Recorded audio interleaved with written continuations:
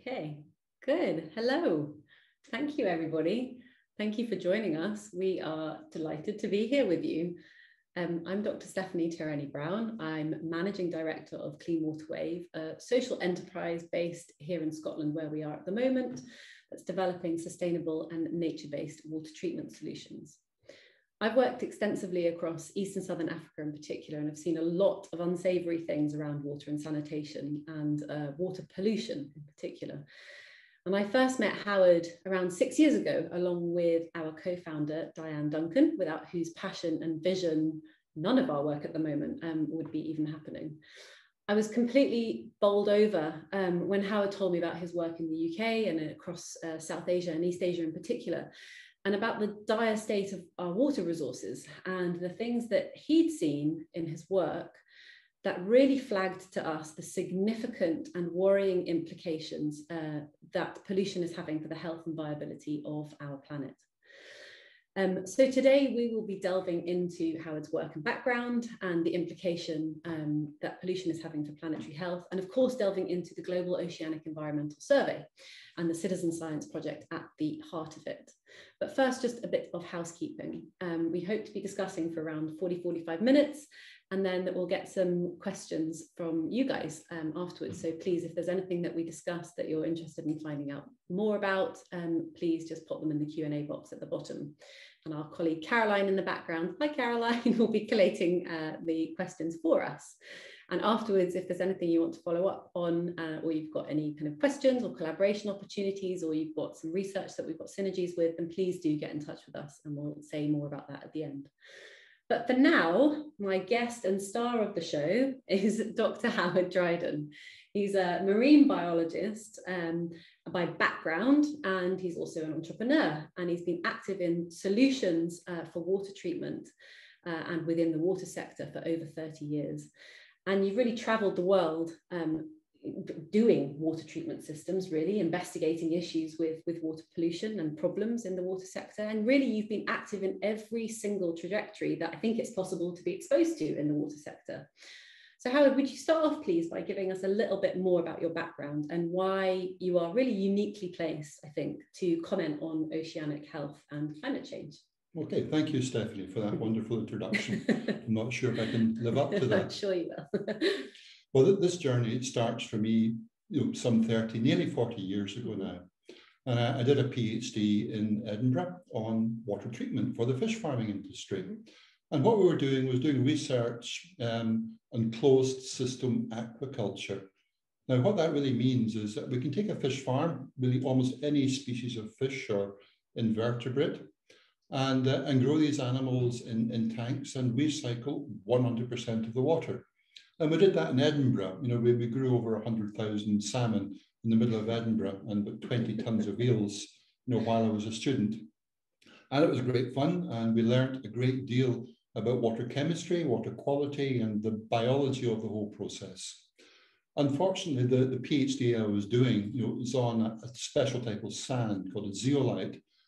And very quickly into my research, I found it wasn't entirely suitable for the application. This often happens with research. You start off doing something and you realize it's not entirely what you had expected or hoped for. So as a secondary piece of research I was doing in parallel to my PhD, I thought, well, as a naive student, let's try and reinvent sand.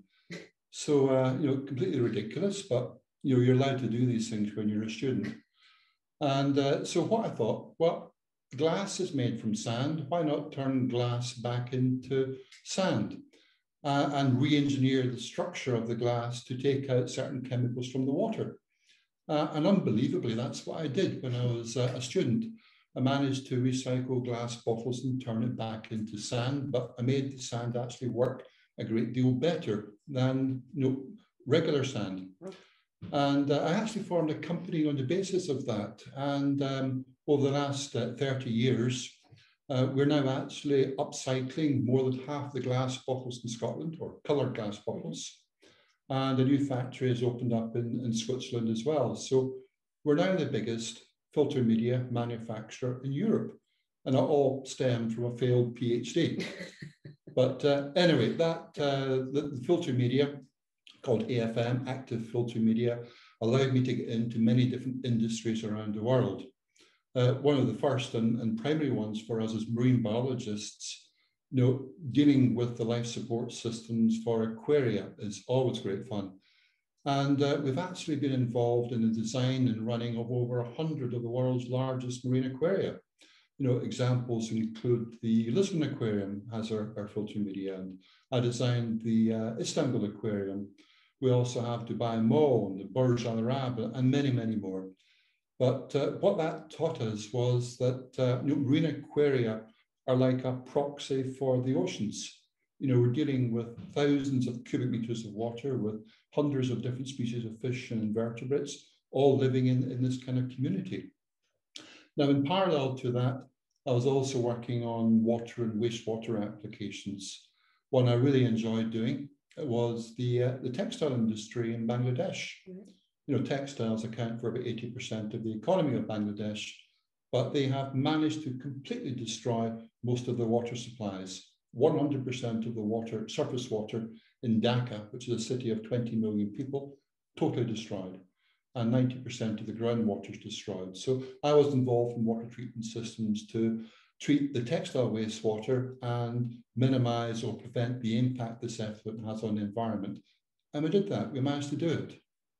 And at the same time, or following on from that, I was also working in China on pharmaceuticals, and Taiwan on the steel industry, to West Bengal working with effluent going into the Ganga. So covering this wide range of diverse environments and different water types.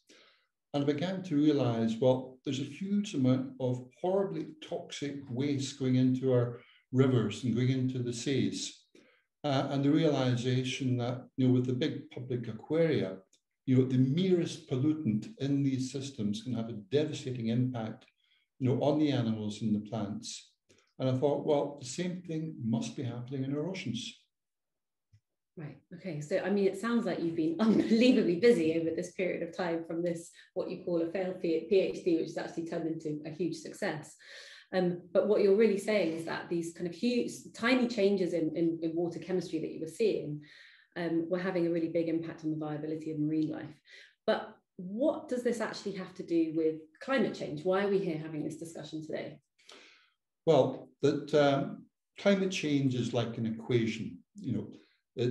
What goes into the atmosphere in terms of carbon dioxide has to come back out of the atmosphere again. Mm-hmm. And the entire world is really focused on carbon mitigation, windmills, electric cars, reducing CO2 emissions. And almost totally we've neglected nature and the mechanisms for removing carbon dioxide from the atmosphere. Mm. Now, this really brought into focus, for me. I was attended a UNESCO conference in Europe, in Paris, in June 2019. 500 of Europe's top marine scientists. And to be honest, I was shocked by what I was listening to. By way of example, the three top or key points that came out of that conference. Number one, or say number three, was it was nice to live by the sea. My God, Anodyne. A conference with 500 marine scientists, and that's all they could come up with. The second one was that we're doing a really good job of cataloging the destruction of the oceans.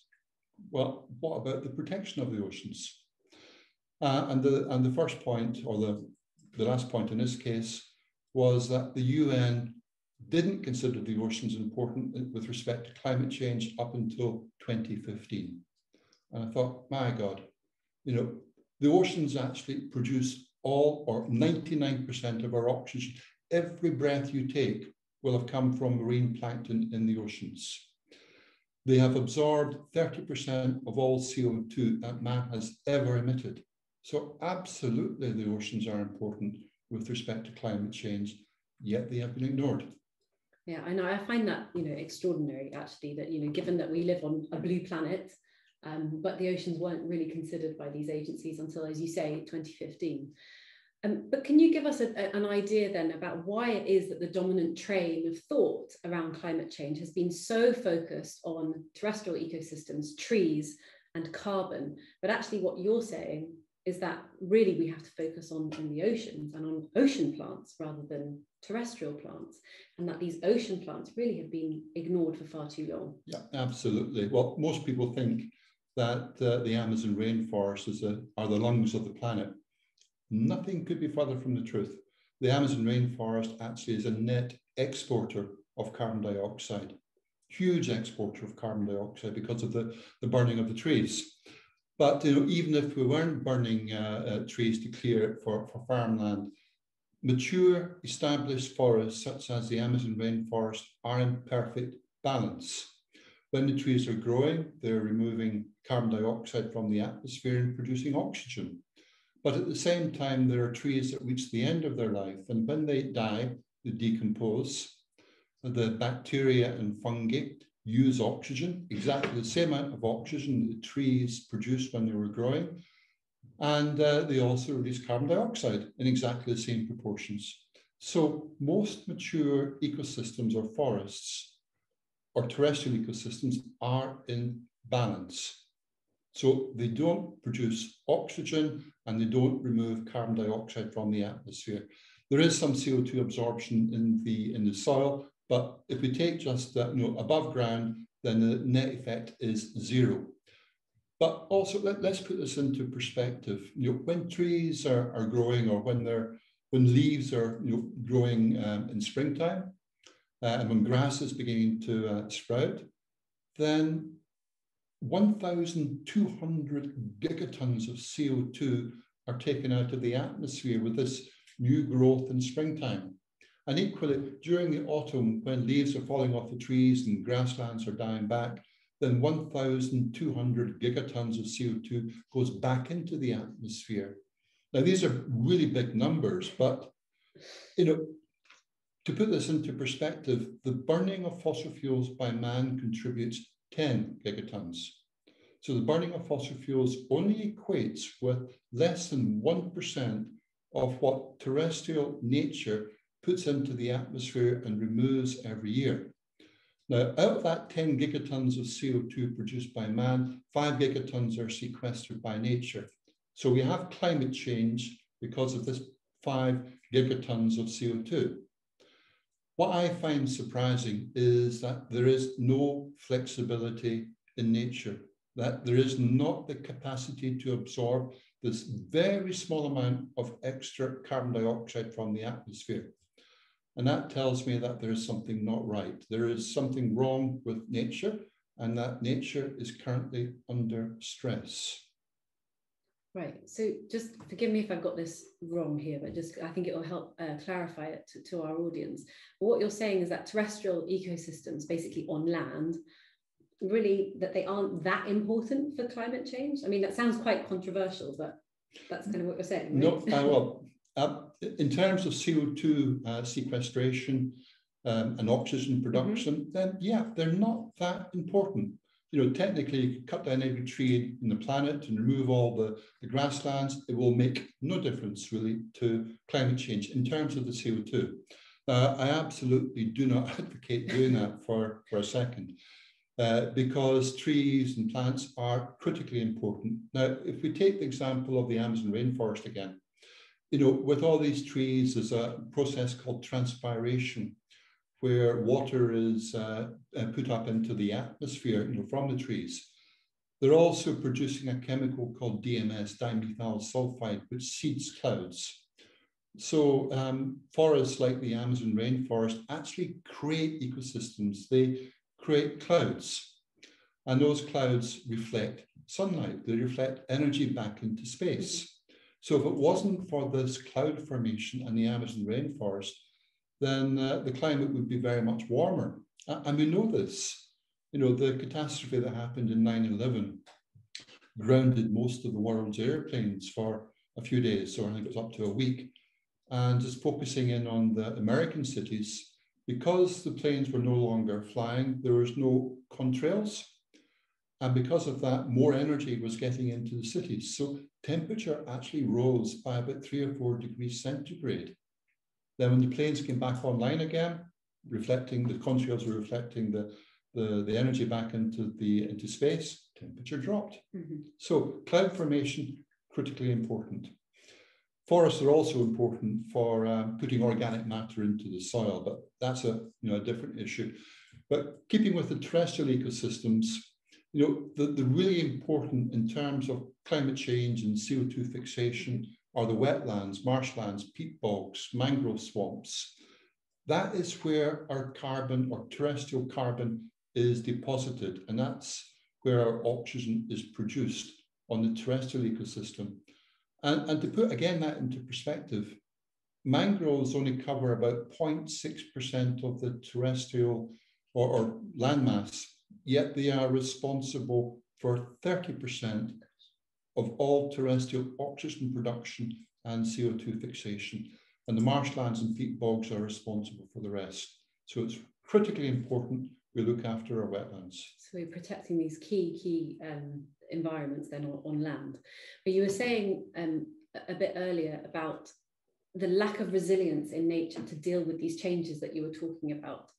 And that you're really sort of, I think, thinking through ideas around temperature and pollutants that are putting nature under stress. What has led you to these kind of conclusions then? Well, working with the marine aquarium industry and aquaculture systems and water and wastewater, you begin to see pictures developing or patterns developing. And we were involved with the Greek fish farming industry some 20 years ago. And they rely heavily upon sea bass and sea bream, as a commercial aquaculture product. But they were finding that it was becoming impossible to grow sea bass. The small fish couldn't get past 1 gram in size because they were getting disease. And what we found was that the alkalinity of the water, that's the carbonate content or bicarbonate content of the water, had dropped slightly in the Eastern Mediterranean. And that allowed the pH or acidity of the water to drop very, very slightly as well. And that made a virus called a norovirus pathogenic to the sea bass when they got to 1 gram in size. So as soon as we realized what was happening, we were able to fix the water. And then there was no problem in growing the fish. And that actually saved the entire sea bass fish farming industry in Greece. And it was caused by a change in chemistry of the water. Mm-hmm. Now, I can give you another example with regards to the aquarium industry. These big public aquaria, will have anything from 5 to 40, 4,000 cubic meters of water. So huge systems. But if you were to put a 1 meter section of PVC pipe somewhere in that water treatment circuit, then you would probably kill all the fish. Yeah, I find that absolutely mind-blowing, and we'll come back to that plastics issue in a moment. But I'd like to turn to temperatures. A lot of the discourse that we hear around oceanic ill health is specifically about temperature. That's kind of what we hear in kind of public discourse, is that the seas are warming, so the seas are sick, and that's having an impact, particularly on our corals. That's often what we read about and hear about.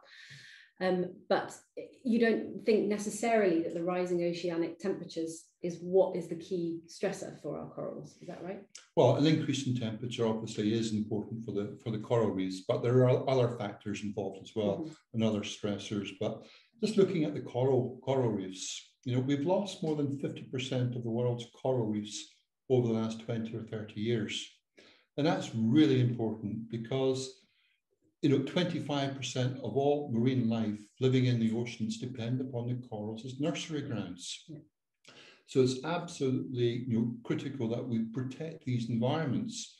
Not only that, about 0.5 billion people depend upon coral reefs as a source of income, tourists, mm-hmm. But also for the fishing sector and also for coastal defenses. So coral reefs are really, really important. And it's tragic that we've lost more than half of the coral reefs, and we could lose 90% of them over the next 10 to 20 years. Now, this has been put down to climate change, to global warming or increase in temperature causing bleaching events. Mm-hmm. What we now know is that it may not be the case, because what we're finding is that coral are incredibly sensitive to certain chemicals, photoactive chemicals.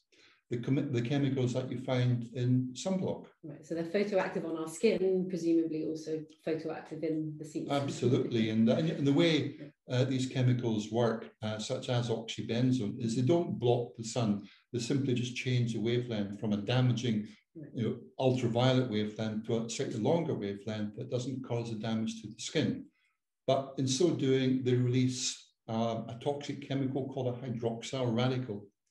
So what happens in the sea by coral reefs is that people go in swimming, the sunblock or some of the sunblock washes off and it forms a film on the surface of the water.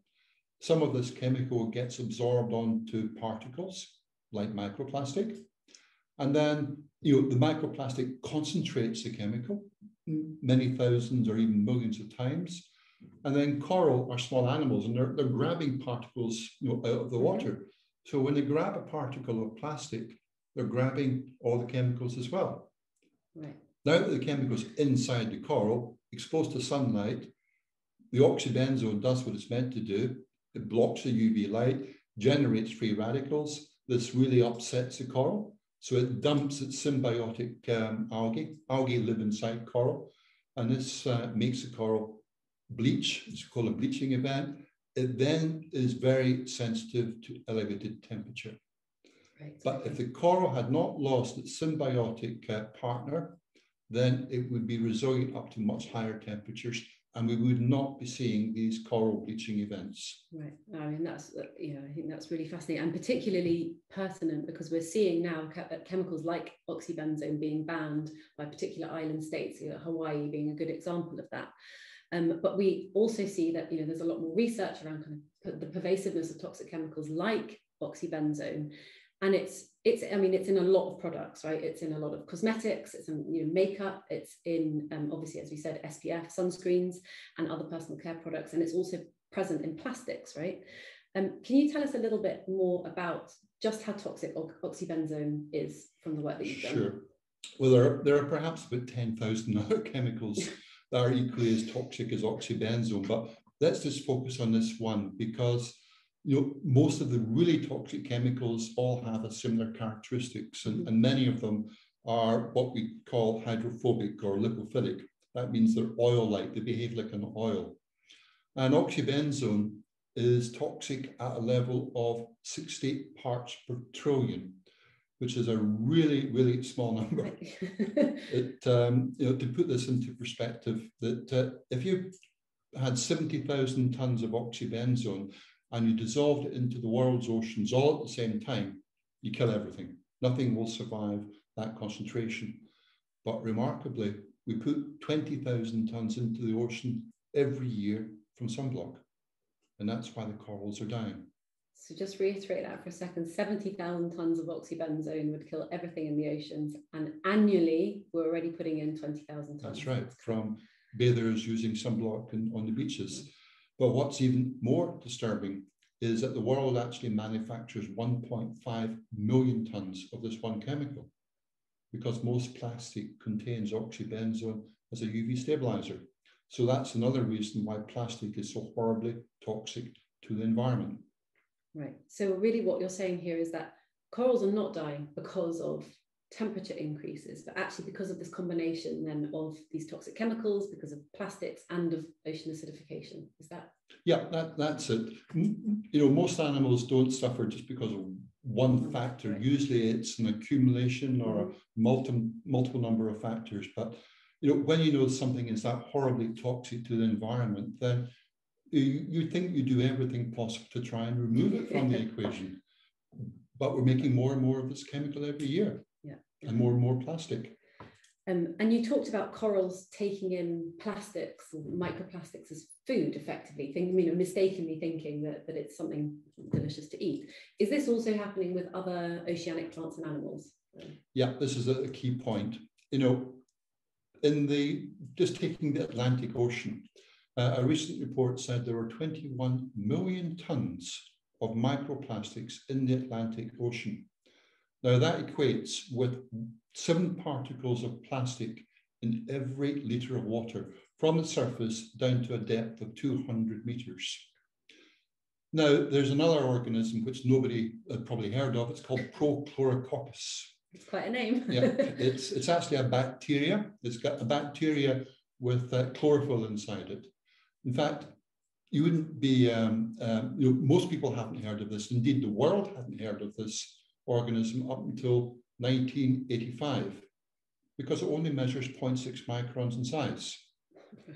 Yet there are more cells of Prochlorococcus than there are grains of sand. And it produces more than 20% of the world's oxygen and removes 20% of the world's CO2. But we didn't know about it until 1985 because it is so small. And most plankton nets used by oceanographic ships measure about 60 to 100 microns. And it was simply missed. But we now know that microplastic is horribly toxic to Prochlorococcus. In fact, not microplastic, it's nanoplastic. It's even smaller particles, because the nanoplastic actually can go through the cell membrane of these bacteria and kill it from the inside. So, we're learning more and more about this every day, but it's critically important that we address these issues. So what I'm hearing from you is that really that we've got this kind of chemical soup effectively happening in our oceans, and that this is really having a massively detrimental effect on our oceanic plants and animals. And it's really, I would guess the kind of lead on point from there is that it's actually not only killing all our plants and animals in our ocean, but also preventing our main mechanism as a blue planet for carbon sequestration, for storing carbon. Can you tell us a little bit about how that?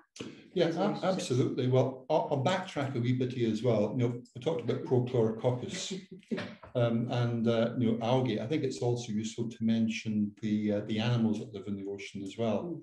In particular, what's called the zooplankton, because remarkably, 60% of all life in our oceans is under 1 millimeter in size. And one organism in particular called the copepods. There are 5 gigatons of these animals living in our oceans. That's 10 times more than all terrestrial animals combined. It's a really difficult number to conceive what 5 gigatons actually is, but it's equivalent to 17 million jumbo jets. And if you were to put these jumbo jets nose to tail, they'll go around the world 30 times. So that's the number of animals that we've got living in the ocean. And these organisms, they migrate from a depth of 400 meters below the surface, up to the surface every night to feed on the Prochlorococcus and the algae. And they actually eat 30 times more carbon than man burns from fossil fuels. And when these organisms defecate, their waste, if only 6% of it reaches the abyss, that locks out 3 gigatons of CO2, which is 30% of all the CO2 produced by man. So it tells you that the marine ecosystems and organisms are hugely important. And indeed, the oceans have absorbed more than 30% of all the CO2 produced by man. But if you don't have the plants and animals there to use that carbon, then it starts to build up in the oceanic water. And when you dissolve CO2 into water, it forms another chemical called carbonic acid. Right. And that starts to drop the pH of the oceanic water. And that's really what you're talking about when we think about ocean acidification. Is that correct? And what we're talking about when we think about ocean acidification, it's really this CO2 in our atmosphere that gets absorbed into the oceans and it lowers the pH. But I mean, I think you spoke at the top of our conversation about how these tiny changes in water chemistry have, pretty massive impact. And you saw that obviously from your work, particularly in the aquarium. But so can you tell us a little bit about how these changes in pH then are having a massive effect on our oceans? Sure. Well, ocean acidification is often referred to as the evil twin of climate change. It's called the evil twin because in many respects it's even more serious than climate change, and it's happening now. So, if we go back to the 1940s and 1950s, I'm sorry, I'm going to wee bit chemistry here. But everyone's learning lots of good words in chemistry today. Okay. Well, I'll try and avoid it. But the pH, it's a measure of the alkalinity and acidity of the water. The pH was 8.2 during the 1940s, 1950s. But over the last 70 years, that pH has dropped to 8.04. If we then project forward the next 25 or 30 years, it will drop down to pH 7.95, 7.9. Now, that doesn't sound like a great shift in pH, from 8.2 in the 1940s to 8.04 now to 7.95 in 25 years. The issue is that more than 50% of all marine life is based on a form of calcium carbonate called aragonite. Okay. Now, it's like if you take vinegar and you put it onto chalk, or you add lemon juice to sodium bicarbonate, it will fizz. Well, that's what starts to happen at a pH of 8.04 to calcium carbonate. The organisms made from this mineral start to dissolve. It's already started, and by the time we reach a pH of 7.9, 7.95, it will essentially be complete. So what we're looking at is the potential loss of more than half of all marine life. So I think we just need to extrapolate this a little bit for our audience. So what you're saying then is these, what sound like relatively small changes in oceanic pH are going to have catastrophic effects on the majority of marine life. And that's primarily because the majority of marine life is entirely or partially composed of this thing called aragonite, correct? Absolutely. Okay. So, what is it? Tell us a little bit more about aragonite. Animal, plant, bones, shells, what is it? Okay, well, where we're at the moment, oceanographic surveys have already confirmed that since the 1940s, we've already lost more than 50% of all marine life. And it's currently declining at a rate of 1% year on year. And we know that when we reach this, what's referred to as the tipping point of pH 7.95, then there'll be a catastrophic loss of marine life because it's based on carbonate, which is dissolving. And it's really almost basic chemistry. There's nothing that can be done. These animals cannot survive this. And the marine ecosystem is all connected, like many complex ecosystems are. If you take out one group of organisms, it will have a chain reaction, it will have a knock-on effect. So my fear is that within 25 to 30 years' time from now, if we continue to lose marine life at the current rate, then within 25 years, we're down to about 80%, loss since the 1940s, with no ability to remove the carbonic acid from the water. So at that point, we fall off the cliff, with the potential loss of all the seals, marine birds, whales, all the fish, and with that, the food supply for more than 2 billion people. And it's happening. Yeah, I mean that sounds absolutely, well, quite frankly, it sounds terrifying. So really what you're telling us is that we're going to lose, we're reaching a tipping point with animals effectively starting to dissolve because of these changes in the pH. And we're hearing then again now starting to talk there about the consequences of this. But what I think we hear from a public policy perspective is a lot about net zero, and the net zero seems to be our kind of our be all and end all solution, I guess, for saving our planet. But really, what you're saying is that is not the case at all. I mean, you haven't even touched on net zero as a solution. So, tell us about why that isn't the case. Why that isn't our solution. Okay, well, if we continue with what's referred to as business as usual, and don't reduce the production of carbon from the burning of fossil fuels, the IPCC call this RCP 8.5. But business as usual, then within 25 years, the world will hit, or the oceans will hit a pH of 7.95, with the atmospheric levels being in excess of 500 ppm. Now, if we achieve net zero, and Europe is aiming to achieve net zero by 2045, but let's say we achieve net zero for the world by 2030. That is RCP 4.5. Now, that will be completely impossible to achieve that level of carbon reduction. But even if we did achieve RCP 4.5, then atmospheric CO2 levels will still hit 500 ppm. and the oceans will still drop to a pH of 7.95, albeit 5, maybe 10 years later. It's not going to work. There is nothing that we can now do in terms of carbon mitigation to prevent a trophic cascade collapse of the entire marine ecosystem. Okay, well, I mean, Howard, this is, it's mind-blowing really what you're talking about, but also, obviously extremely concerning for all of us, and the reason why we're all involved in doing this, in doing the GOES project. But I think, from knowing you and working with you, that there's a positive story to be told from this, that it's not all the doom and gloom that you've just given us. Can you tell us a little bit about why actually this research and this work, although sounds really terrifying, actually it's an extremely hopeful story? Well, it has the potential for being a really good news story once you understand or have a handle on the mechanisms involved. And it's all about eliminating pollution and regenerating nature. We need to bring nature back because it's nature that was responsible for the production of all our oxygen and for the removal of the CO2 and for cleaning up our environment. But before I get on to that, I just want to mention also the terrestrial ecosystem, because whatever happens on land, impacts on the oceans. Every action on land, will have a knock-on effect.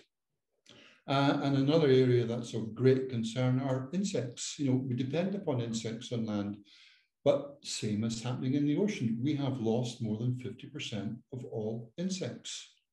And indeed, we have lost more than 80% of all flying insects and pollinators.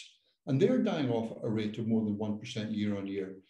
So within the next 20 to 25 years, we could effectively have wiped out all pollinators.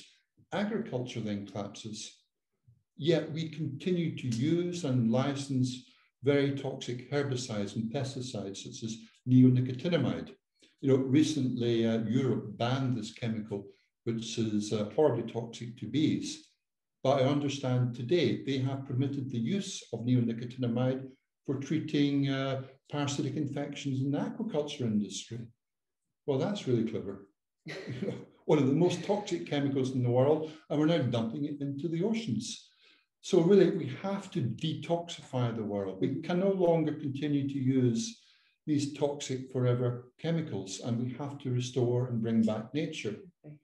Now, if we're dealing with that on land, it takes decades for trees to grow and for terrestrial plants to grow. And indeed, if we're to put a measure on that, to double the biomass of trees and plants on land takes about 60 years. But remember, I said that most marine life in the oceans is under 1 millimeter in size. And many of the organisms are actually bacteria that can double in biomass in minutes. So the average doubling time for all life in the oceans, taken collectively, is 3 days. Wow. Okay. So not only are our oceans vitally important for our climate, but they also hold the potential for being able to deal with what we're seeing from a climate change perspective. Absolutely. So, if we have 10 gigatons of CO2 going into the atmosphere from the burning of fossil fuels, and currently the oceans are removing about 3, maybe 4 gigatons of CO2. If we take the brakes off the marine ecosystem and restore the oceans to the condition they were prior to the 1940s, prior to the time which I refer to, not the Industrial Revolution, but the Chemical Revolution, when we started manufacturing plastic, when DDT and herbicides and pesticides, these toxic forever chemicals started to be produced. If we wind the clock back to before that time, then marine productivity was twice what we have at the moment. So technically, if we eliminate the pollution for the environment by eliminating these chemicals and by reducing or eliminating plastic going into the oceans, then we can double marine productivity and potentially raise that sequestration rate from 3 or 4 gigatons up to between 6 and 8 gigatons. So we're only a very small part away now, from being totally carbon neutral. The world drops its carbon budget by 20%, then we're carbon neutral. And at the same time, with the extra biomass and growth in the oceans, then we can remove the carbon or the carbon dioxide and prevent the oceans going acidic. So we save the oceans and potentially climate change. So a real positive story then to actually come out of this is that, you know, the answer to really all of our problems is a focus on the ocean, a focus on regenerating nature, and really a focus on detoxifying our environment. And I guess that's really what leads us to GOES and where GOES comes into. So that GOES is the Global Oceanic Environmental Survey.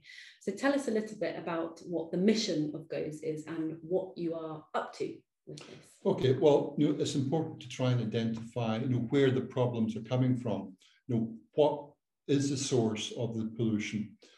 And I think everyone really knows, you know, where the pollution is coming from. And one of the primary ones is actually municipal wastewater. You know, 80%, or in fact, only 20% of the world has effluent wastewater treatment. And if we take Europe and North America as an example, you know, we have municipal wastewater treatment, but only a very small percentage, less than 10%, have what's called tertiary treatment to remove plastic. You know, and I think that's shocking that you know, the water industry say they're removing plastic from their wastewater, but in reality, you know, well, indeed, they're removing maybe 90 to 95%, but even 1% of the plastic going into the oceans is way too much. But that other 90% ends up in the bacterial biomass, or what's called sludge. And that goes back onto land, or it goes into landfill sites. Then eventually it gets back into the environment again. So it's not treatment, it's just dispersed disposal. So we have to eliminate pollution from municipal wastewater treatment plants and have them being zero impact. So then with GOES, you've got a lot of this, as you were just talking about, a lot of the advocacy and research side of this, but you're also about kind of educating and collecting evidence to develop what you've just been talking about in terms of pollution and plastics. And I believe that as part of, you know, something that's really key and really at the heart of what you're trying to do with GOES is undertaking a citizen science project. Can you tell us a little bit more about that and what you're gonna do and what that's gonna tell us? Yeah, absolutely. You know, it's again just raising awareness and collecting the information. But before I get on to that, I think I'll just quickly mention some other sources of pollution that we have to address, and then we'll go on to that question. So we've got municipal wastewater. There's also stormwater. You know, every time it rains heavily, all the roads get washed, and the plastic ends up again in the rivers. I think you might even have to just explain that bit, because maybe a lot of people don't, you know, plastics from road. Yeah, how does that end up in our water? Where do the plastics come from in our roads? You know, roads are, you know, highly polluting to the environment. Car tires, you know, car tires, when you're driving a car, you leave plastic on the road. And also some of it goes up into the atmosphere, and it's the biggest contributor for microplastic are car tires. Not only, you know, is it are these particles, well, actually they're incredibly toxic to marine life because they contain antioxidant chemicals, which are, you know, extremely toxic. But there is no treatment for it. It's simply washed off the road directly into our rivers. And this has to stop as well. Now, the other aspect of a lot of the plastic goes up into the atmosphere, and the particles get picked up by the Earth's magnetic field and gets drawn down at the polar caps. So a combination of this black rubber plastic, along with the carbon soot from diesel engines and coal-fired power stations, it's actually turning the Arctic black. And what that is doing is that, you know, if you have nice white snow, it reflects most of the energy back out into space. But if you have discolored snow and ice, it absorbs energy and it melts. And this is actually one of the principal reasons why we've got the melting of the polar caps. It's not all climate change. It's not all about heating up the atmosphere. It's actually changing the color of the snow because of all the black particles that are in our atmosphere. So there are many things like this, and there are solutions, you know, green chemistry for cosmetics and pharmaceuticals, new compounds for the car tires. And indeed, electric cars you might think are the savior, but they're actually heavier. They're 50% heavier than conventional cars, and they go through the tires much quicker. But what And there are solutions for this. There is actually an alternative type of tire which is non-polluting. And it's actually made from, I believe it's dandelions. And they make a plastic out of the dandelions. Don't know how they do that, but it's not being promoted because the companies don't make so much money out of doing it. But I think if the public were aware that that option was available, then it would be a more economic alternative. So really with GOES, then it's a lot about identifying these different sources of pollution and the impact that it's having on the environment, and then developing and raising the awareness and developing this. Yeah, and that then comes to our citizen science project. Most of oceanographic ships have been doing a great job over the last 50 years or so in modeling what's happening in the marine environment. But these ships are horribly expensive to operate, and very rarely do they go out into the middle of the Atlantic Ocean or the Pacific. Hence the reason why we didn't even know that a bacterium algae called Prochlorococcus didn't exist, till 1985, or we weren't aware about it. It's because the ships don't go out into the middle of the ocean all that often. We are aware that there are in the region of 21 million tons of microplastics in the Atlantic Ocean, but we don't know the dynamics between the plastic and the plankton. Right. So what I want to try and use and work with are those yachts or blue water yachts which are crossing the Atlantic and the Pacific and the Arctic oceans, and to collect small samples of water and then filter the water samples. We've designed a new type of filter which will filter half a litre of water, and then still on board the boat, we count the number of particles of plastic in plastic fibers, and also count the number of zooplankton and phytoplankton. That's the animals and the plants. Okay. So we start to hopefully build up a picture of what is actually happening in the middle of the ocean.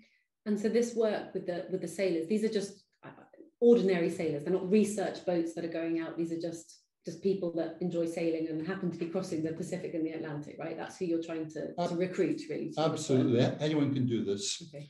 We're focusing on the blue water yachts because we're really keen to see what happens out in the middle of the ocean, because there's a lack of information, from these areas, and in order for informed decisions to be made, then we need as much information as possible. And sadly, it's lacking in that department at the moment. We know it's happening. There are many peer-reviewed reports on this as well, but we need to fill up a few holes in that. And so when people are doing their sampling using the tool that you just demonstrated, and that you said that they'd be looking at plankton and zooplankton and microplastics in the filter, how easy is it to differentiate between these things? I mean, for me, who's not a marine biologist, can I do this work? Yeah, well, on the GOES website at goesfoundation.com, we're preparing all the information that allows anyone to do this work. Mm-hmm. Now, seeing microplastic can sometimes be very difficult, but usually the microfibers are more common than the microplastic, and they're really easy to see. Mm-hmm. And when we were doing the first trial run across the Bay of Biscay, we're actually finding more microplastic fibers than zooplankton in the water. It was absolutely horrific. Middle of the Bay of Biscay, it's another garbage patch for plastic. With the animals, not a problem seeing them, especially the copepods, mm-hmm. because what we're doing, with the small onboard microscope is looking for everything down to about 20 microns. That's a pretty small number. 1 millimeter is 1,000 microns, so 20 microns is 1/50th of a millimeter. So everything down to that size, and most of the plant life and animal life is bigger than 20 microns that we're focusing on. Obviously, the bacteria are much smaller, but we have to draw the line somewhere, and it's not practical to have a high-powered microscope on board a yacht. Yeah, so it's trying to make it practical and but also extremely useful from a data perspective. And am I right in thinking that you're developing an app so that people can geolocate as well, so we know where they're getting this data from? That's it. Well, initially it will be in paper format, so we'll record the GPS position of the boat and also number of particles of plastic and and zooplankton. So I prefer to have things on paper, but we're also in the process of developing an app for it as well. Okay. So if our audience at all want to get involved and they have access to a yacht and they're seafaring, what do they do to take part? Yeah, well, go on to the goalsfoundation.com website and drop us an email. And then we'll get back to you. But really, all the equipment required here is that we've identified it and put a link to Amazon, so you can purchase your own microscopes and equipment. We manufacture the filter. So for the first 100 filters for ocean-going yachts, we're happy to give the filter away free of charge.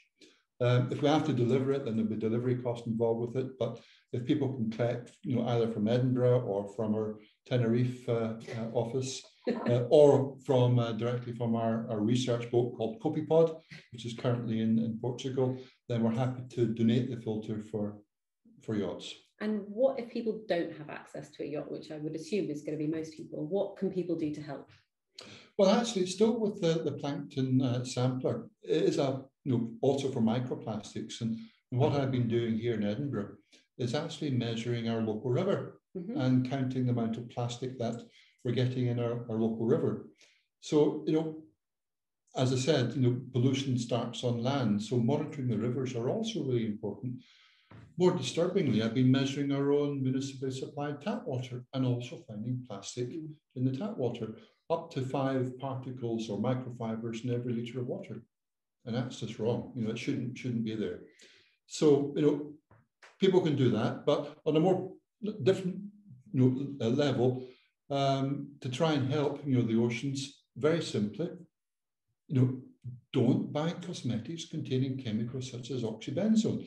Not only is it toxic and dangerous to the environment, it's toxic and dangerous to the wearer of these products. So making lifestyle changes, trying to avoid wearing plastic clothes, go for natural fibers. Think twice about washing your clothes, if you can survive for an extra 1 or 2 days, because the less water we use, the less microfibers are kicked out into the environment. So there's lots of things that can be done, and we list these also on the website. Okay, good. So I would urge you all to go and have a look at the website and look at what you can do if you wanted to make a change. But shall we see if we've got some questions coming in?